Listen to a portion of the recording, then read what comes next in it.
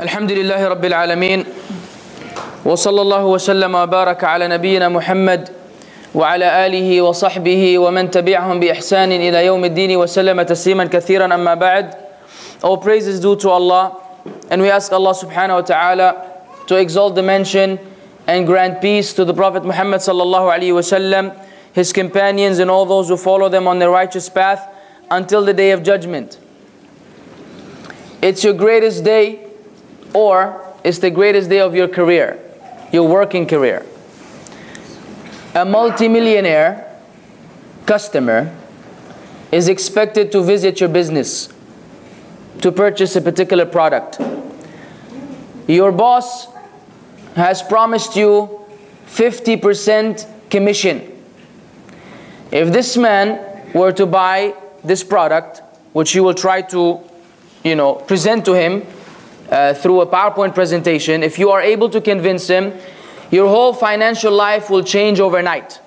Everything you've been striving for, years of work, going to school, spending time learning, earning the degree, and so on and so forth. So one will be rich. And this is the moment of truth, right? So that morning, at home, you do the final touches on your presentation, right? You're excited, it's a big day, you have a very good chance to convince this customer that what you have is in fact the best product in the market.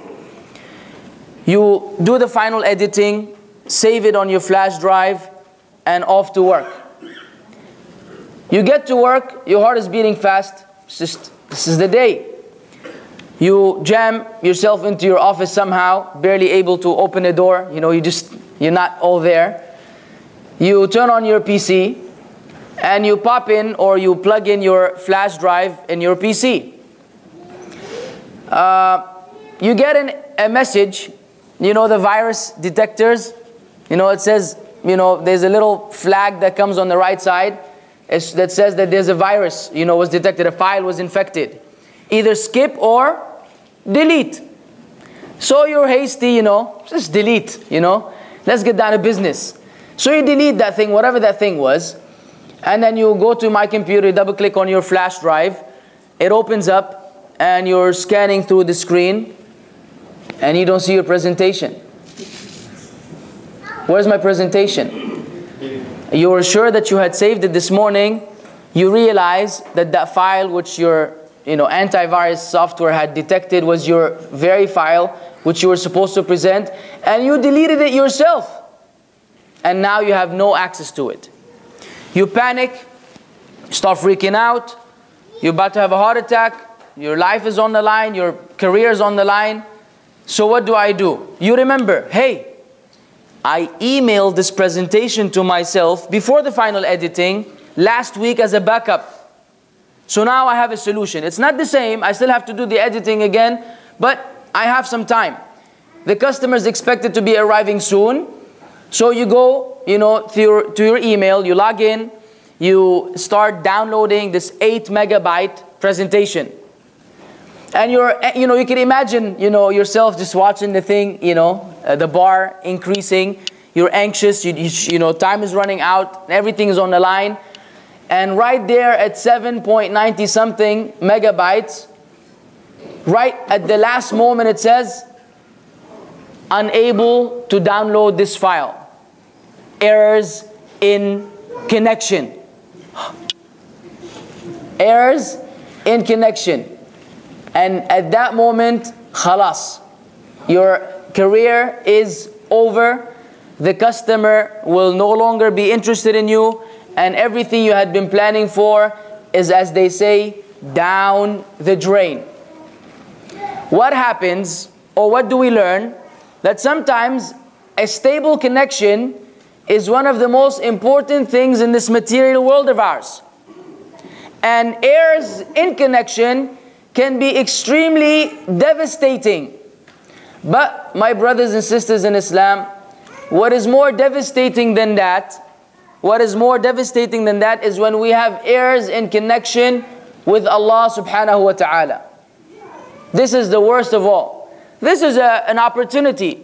another one may come around. It's business related. This is business. You win and you lose. You gain and you make profit or you don't.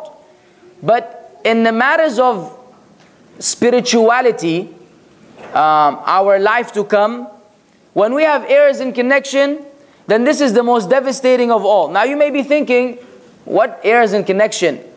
What am I referring to when I say there are errors in connection with Allah subhanahu wa ta'ala? Allow me to narrate to you an incident which was reported to us by Al-Imam al-Bukhari rahimahullah ta'ala, wherein he said that Al-Imam al-Zuhri rahimahullah ta'ala قال دخلت على أنس بن مالك بدمشق وهو يبكي قلت ما يبكيك قال لا أعلم شيئا مما عرفت على عهد رسول الله صلى الله عليه وسلم إلا هذه الصلاة وهذه الصلاة قد ضيعت. Imam al-Zuhri walked upon Anas ibn Malik, may Allah be pleased with him, in Damascus while he was crying. He was crying. He told him, why are you crying? What makes you cry? He said, Anas radiallahu anhu, there isn't anything which I used to observe and witness at the time of the Messenger of Allah sallallahu alaihi wasallam that remains until today except the salah. But now the salah has been neglected. Now pay attention. This is a sahabi saying this to a tabi'i. From among the things which used to occur at the time of the Messenger of Allah sallallahu alaihi wasallam that actually carried on in the same fashion was the salah. The other things, no one was able to do them as good as the Sahaba. The salah was still around to some extent. But Anas ibn Malik was saying to Al-Imam al-Zuhri rahimahullah, but today the salah has been wasted.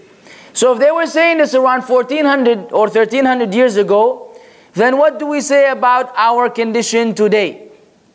What is our condition with the salah today? In fact, the matter is much worse. It's one of the worst calamities that have befallen the ummah of Muhammad sallallahu alaihi wasallam, the Messenger of Allah. However, this is not a shock. This is not a shock. Why is it a connection? Because the word salah comes among the words which is derived from, it's a derivative of another root word, one of which is sila. Salah comes from sila. And sila means connection. Because the idea of the prayer or the salah is that it connects you with Allah. It's a connection between the slave and the master, the creation and the creator, the Lord and the servant. So the salah is a connection with Allah subhanahu wa ta'ala in a way which He legislated. We have errors in the salah. And Allah had told us in the Qur'an that this has happened to the previous nations before. And we were told by the Prophet sallallahu alaihi wasallam that we as Muslims will follow the ways of those who preceded us. Allah said in the Qur'an, فَخَلَفَ مِن بَعْدِهِمْ خَلْفٌ أَضَاعُوا الصَّلَاةَ وَاتَّبَعُوا الشَّهَوَاتِ فَسَوْفَ يَلْقَوْنَ غَيًّا. So there came after them